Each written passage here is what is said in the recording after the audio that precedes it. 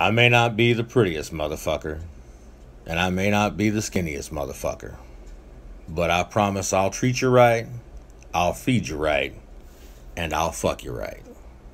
Hey, check this out. If I met you because I'm cool with one of my niggas and you was his bitch or his old lady or his baby mom at the time, and I was, how you doing, beloved? How you doing, queen, when I see you? That was out of respect for him. If y'all break up, bitch, fuck you. We not cool no more. Don't even hurt your feelings and waste your time by speaking to me.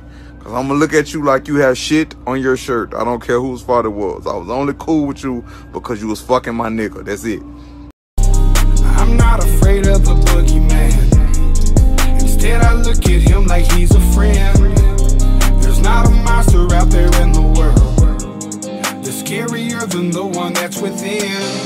There's a creep.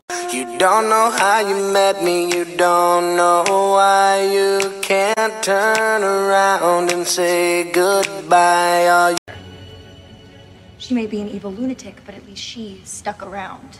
Oh, boo-hoo. Wake up and smell the stink. You think you've had it rough? I used to be a god! Man, I hate this job for real. I do too. When you gonna quit? Shit, I'm gonna quit the same day you quit. Matter of fact, when you put your 2 weeks in, let me see the paper so I can write on the back, me too. I got you. I got you. Fuck this job. Fuck this job, bitch. I quit. Fuck this job. Cause I don't really need this shit. Okay. Fuck this job. Cause the boss act like a bitch. Hey, fuck this job. He always talking and all that shit. Okay, fuck this job. Everything good over here? Bitch. Yes, sir. Yes, sir. All right. Verse 2. Fuck this job. I like your pants around your feet.